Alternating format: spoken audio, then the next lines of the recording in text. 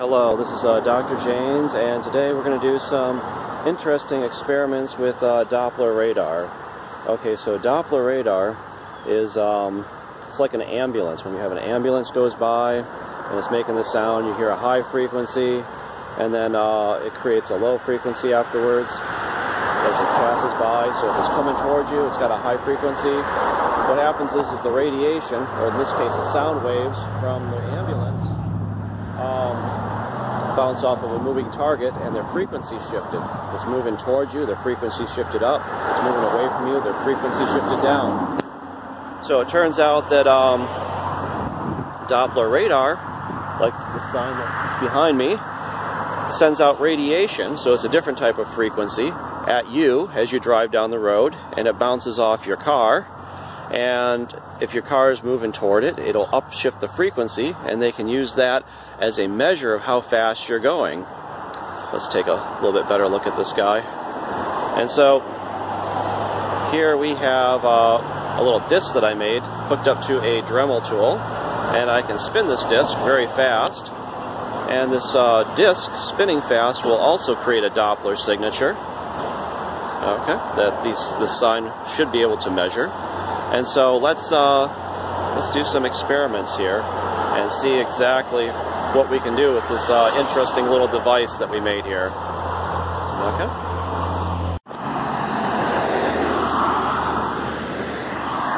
Okay, let's look down here. There's no traffic coming, and we have our Doppler disc here and our sign up there. And let's just turn this thing on. I think I had to have it up to the third level. 34. 31. There's no traffic coming this way. I think I got to get it just at the right angle. 29, 32, 34, 35. Oh, here comes traffic now.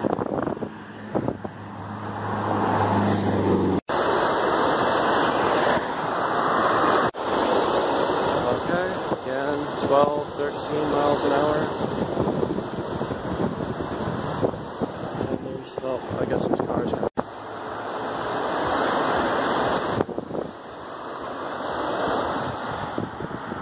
Looks like our battery's dead. Many cars at this time. Maybe I'll try back again early in the morning when people aren't driving so much. Okay. Okay. Here we are with our Doppler disc. Early in the morning, trying to get in between the cars and the traffic. Let's take a little bit closer look at this guy up here.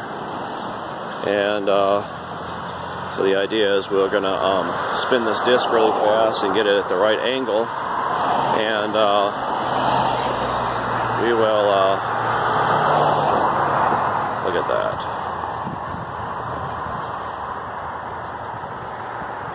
Yeah, it's hard to do the camera backwards. See if we can, there we go. See if we can get some good Doppler readings from our spinning disc here. Should be very interesting, huh? Might be the last car for a little bit. And let's turn on our device. See if we can get a signal into this guy up here. It's not. Picking those up way down there.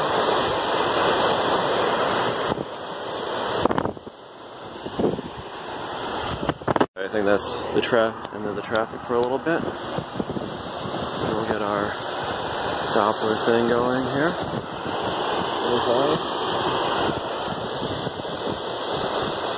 Oh, look at that, 25 miles an hour there.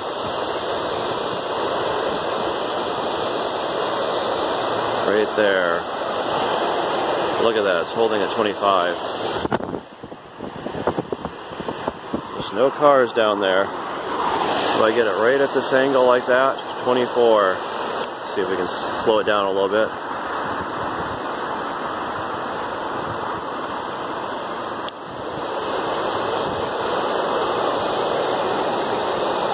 There we go.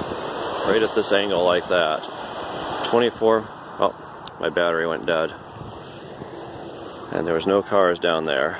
Excellent. So it looks like our device is working. Our experiment was a success. Looks like we're able to get up to a reproducible 24 miles per hour. But I have to hold the spinning disc at a certain angle in order for the Doppler return to go back properly. And I can't make it spin any faster because it cuts out at the highest speed because it doesn't have enough torque. Maybe I need a stronger Dremel tool or something. So something to look into, but it looks like the principle should work. It's very interesting. So we did get some results from the Doppler traffic radar, and let's try to measure how fast the disc was spinning approximately. So what I have here, let's take a look down here. I have some packing tape, a coil, a magnet, and our disc. I'm going to try to tape this magnet onto the disc, and we'll try spinning it and measuring the speed that it was going at.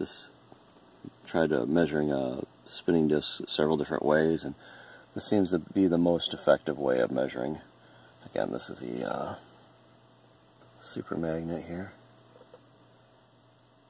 Okay, and we'll stick that on the disc and tape it down and try measuring it. Okay, should be interesting. Here we got some of this tape, and come on.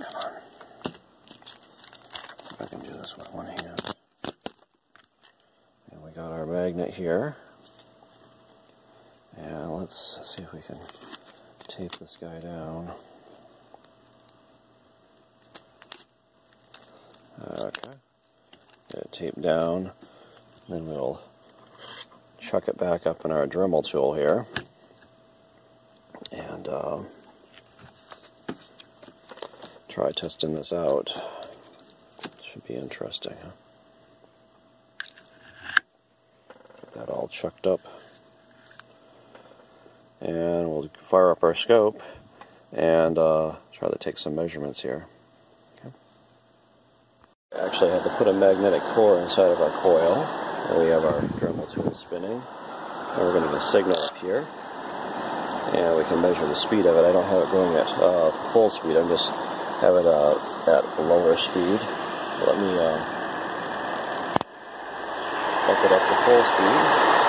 And we'll take a measurement here. Okay.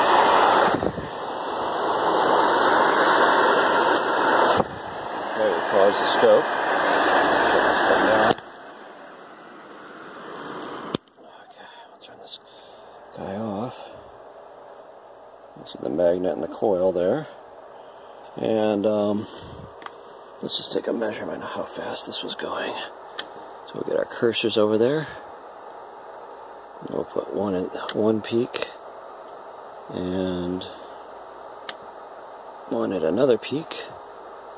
And so it looks like we're going almost at 60 hertz at full speed. So I'll have to calculate what the speed of the, we'll say 58 hertz.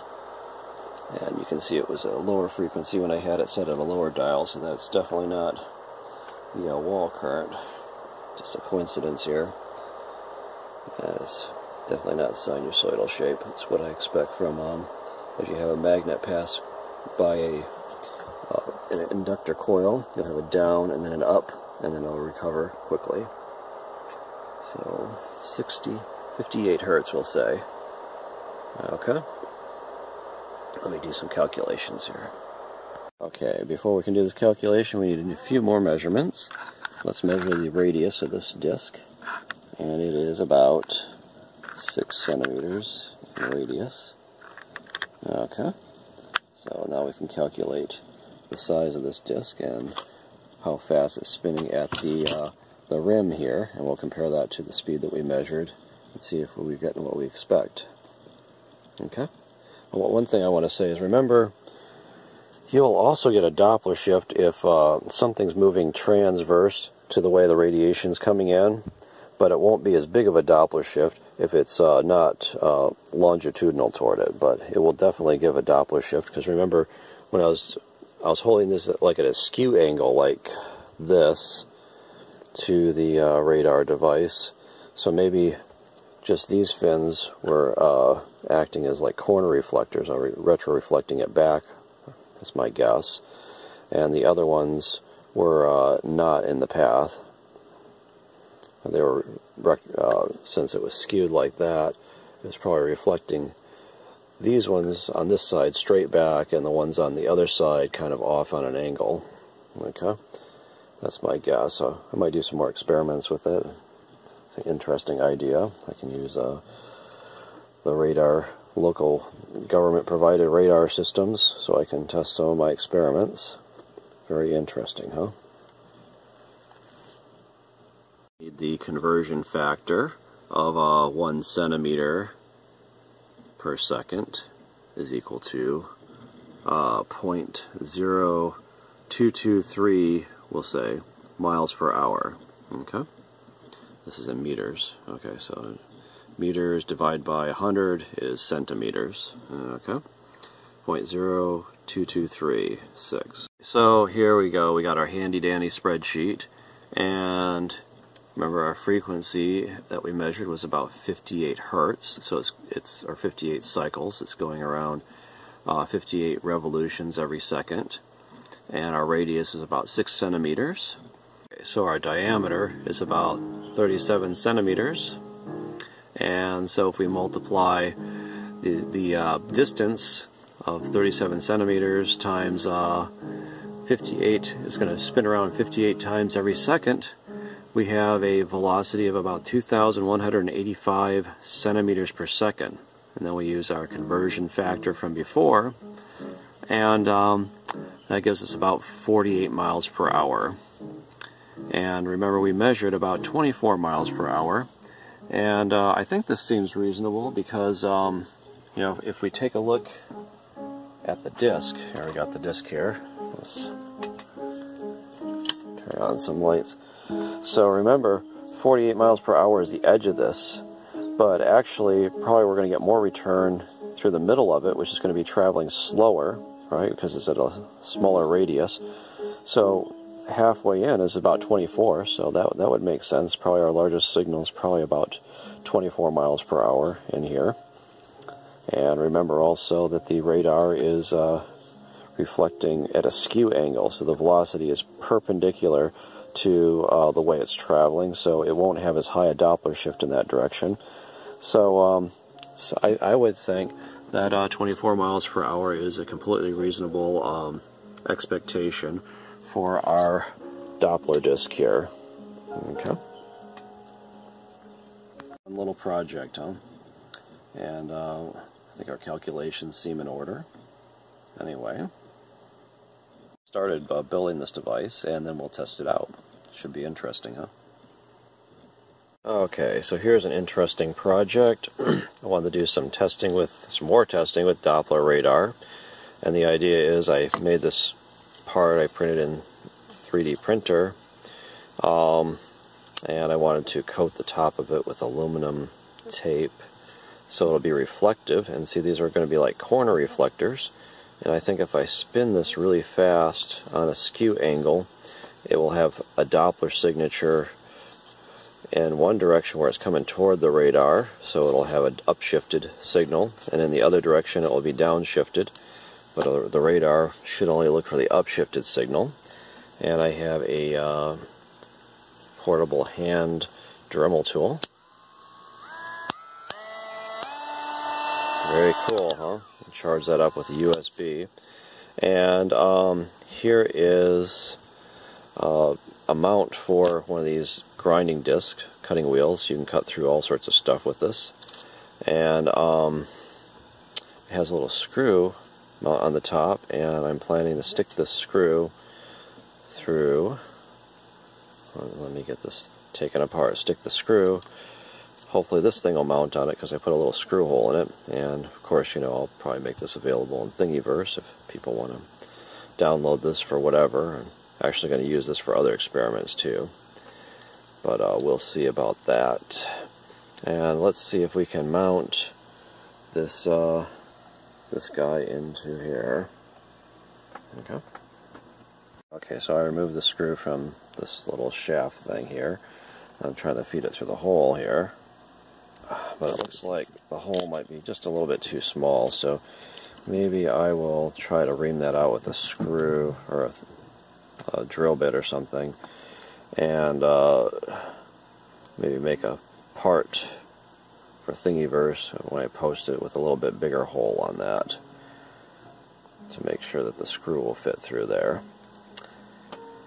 But I'm not going to reprint it. It takes too long to reprint these parts through the library. I think it's close enough. So let me ream that a little bit. And sometimes the tolerances are different from different printer to different printer. Depends on how much plastic it spews out. It'll make the part thicker in places you don't want it to. So let me see if we can get this mounted up to our shaft and on our Dremel tool, and then we'll start coating this with aluminum and test that out. Okay. Okay, I guess I found a drill bit about the right size, possibly, and just grab it with some pliers because I don't have a drill readily available right now. I'll just stick it through and kind of ream it out, twist it. Let's see if we can't get this hole reamed a little bit.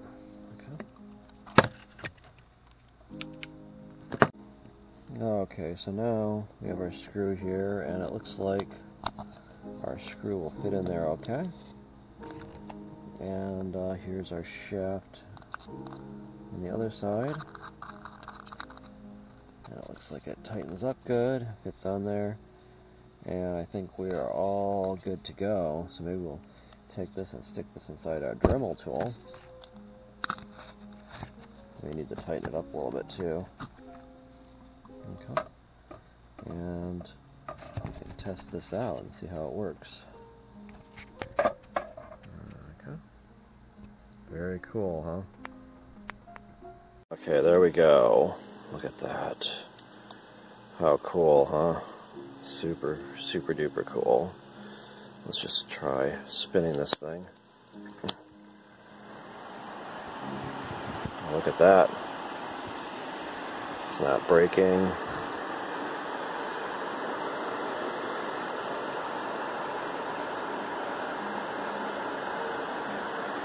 It's spinning really fast.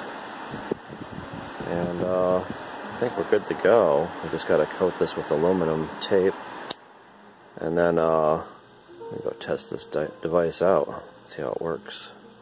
Very cool, huh? Okay, so here we have our aluminum foil tape and some scissors, a screwdriver that I used a little bit ago, and our plate. And I was thinking the problem with coating this is that it's going to have a lot more distance around the outside edge than the inside, so I don't think I can wrap the tape around like this because it will start to curve the tape outward too much, and I'll lose a lot of basically useful area in the tape. I think I'm just going to cut some sections like this and start trying to form it radially and see how we can get the tape on here.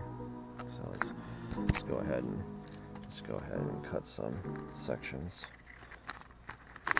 like that, and then we'll see if we can form this into the grooves like so. Gosh, I'm gonna have to probably put the camera down, see if I can. Wow. Okay. Maybe I'll have to do one at a time. Oh my gosh. Unbelievable. Okay. Look at that. Okay. I think to make this a little bit more manageable, I'm going to get a lot of tape in the center if I don't cut these in a little bit of a wedge shape. So I'll just try this. I'm going to cut this into more of a wedge shape like that, because we need to cover the whole thing. And so having lots and lots of tape building up around the inside ring is not going to help. Okay, so let me peel this off. I may have to do this one ridge at a time. Come on. These things are always so hard to find them. Oh, gosh. Oh, there we go. Okay. Well, let's see if we can stick this down and get it onto our ridges like we want without it sticking in the wrong spot.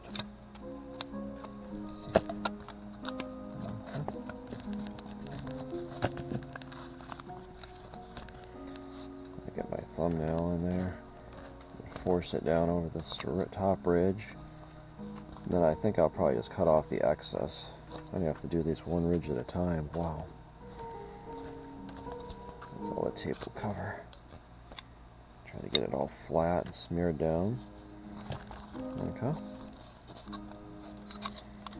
And I did want some on the outside because I was going to do some other experiments, which I'm not going to talk about here.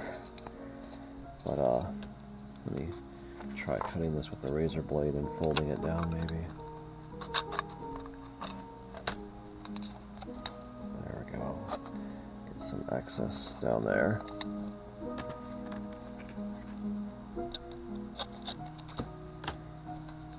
Okay. Ooh.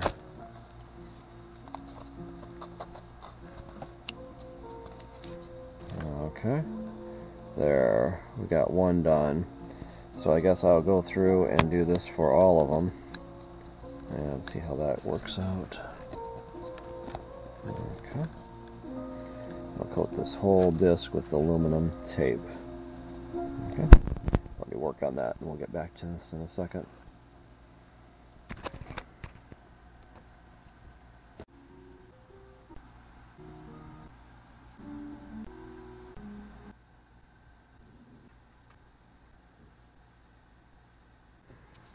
Okay, so here we go, and let's, I guess, turn her on and make sure she spins okay. Isn't that beautiful?